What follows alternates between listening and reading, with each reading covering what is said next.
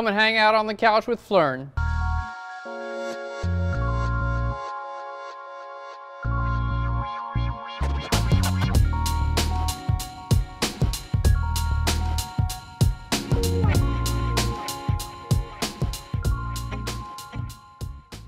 Hey guys, welcome to Flern. My name's Aaron Nace. You can find me on Twitter at AKNacer. Today we're with the beautiful Avery. How you doing? Good. How are you doing? Good, good. And we're doing a shot. This is basically we're going to show you all the lighting for this shot, which we're doing directly on this couch. In fact, I don't even think you've moved from when we took the pictures, did you? I haven't. Which is very nice.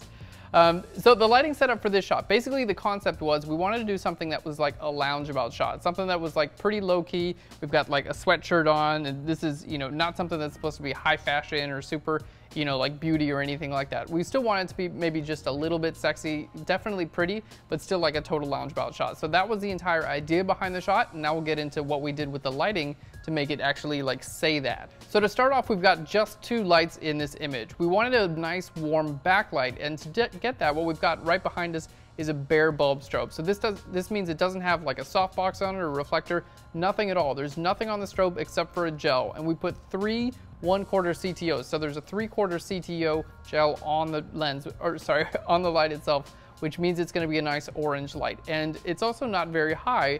It's bare bulb, which means it's going to kind of look like sunlight. It's going to look like this is the light that would just be kind of be coming in from the sun, maybe at a sunrise or a sunset. So that was the whole idea behind this. It's supposed to be like a lounge around shot, and we just wanted like a nice warm feel to it. So that light right there is just kind of, not only is it lighting, you know, actually our subject here, it's lighting Avery, but it's lighting everything else around it. So it's just a nice bare bulb light that really does a great job as a backlight. In our next light, which is our main light for our subject, is actually this beauty dish. It's a gridded beauty dish, and this doesn't have any gels on it, which means it's gonna be a little bit cooler. So we didn't go like super blue on it, but we went warm on our background and then neutral here in our foreground. So it's just a little bit of a nice play with our lights. We did grid it because it's relatively close to our subject. We don't want this light falling everywhere. I don't want the light like, you know, lighting the couch or even lighting her feet. It's mostly just supposed to be for her face. So we can get what's mostly gonna shine up through is our backlight, and then just this is gonna come in and accent her face as well. So just the two lights together, you can see it's not an incredibly great or like, you know, complex lighting setup, but they do play together really nicely to get some great final shots. So one of the things we wanted to do, because we have a backlight in this shot, is make sure we get a little bit of lens flare. It's just gonna kind of make it look a little bit warmer, kind of like cover the whole image with color and warm light. And to do that, basically you just wanna be sure that the light you're photographing is visible in your camera lens. So if you're photographing, you know, a person and the light is like way off over here, you're probably not gonna be getting a whole lot of camera flare. If it's actually in the frame, you're gonna be getting some camera flare. Now, a lot of the time, camera flare is like a big no-no. Like, you don't want camera flare. It's something you try to avoid at any cost. If this is something that you really did want to avoid, even if it was in your frame, what you would do is put like a black flag in front of it so the light doesn't hit your lens, and that would make sure you wouldn't have a camera flare. But in this case, we actually wanted it because it's supposed to be kind of like a soft, warm feel, and I think the flare really did make the shot.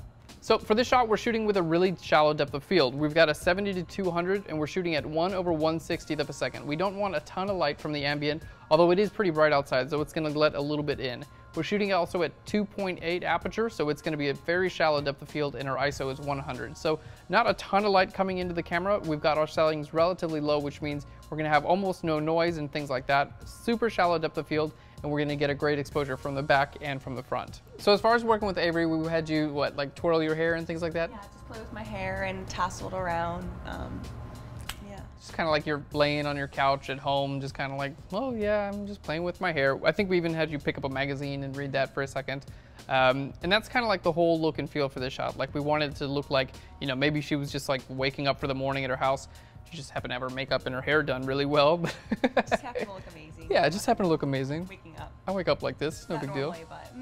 But So she's here like, you know, playing with her hair and things like that. So it's that type of posing. You know, sometimes you really do want like that fashion type of posing where you're like going like super, you know, like angled body and things like that. But sometimes you just, yeah, that. Yeah, but it wasn't. It was more, you know. Yeah, this time it's just like hanging around. Kinda...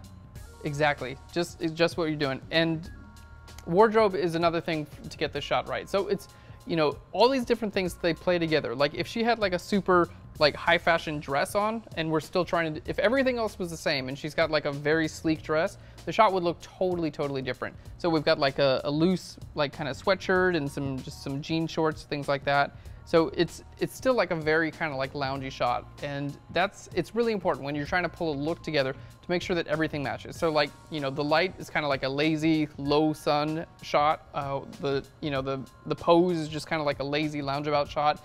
The wardrobe is the same, and she's just kind of like playing with her hair and things like that. So they all kind of flow together, and they make a really cool image. So not too hard to do. Just make sure you have all those elements in place, and you guys are going to create something that's really unique and it's really coherent as far as making everything come together. And the last thing we did as far as the lighting goes is made sure we use a reflector. We don't have a whole lot of light hitting our subject from our beauty dish here, so we did use a standard reflector with a silver surface up. So that's going to make sure that some of the light that's coming from our beauty dish is going to hit the reflector, which was right about here, and then go right back to our subject. So doing that just make sure that you're going to get a little bit of fill from this light, and that, you know, basically this side of her face is not going to be completely in shadow. So just a small, simple step, but it's also really important. Guys, thanks so much for joining us on the couch. It's been an awesome photo shoot, and we hope you learned a lot. You guys can use 2 lights, one of them gelled in the background with a bare bulb to get this look. It's not too hard to do.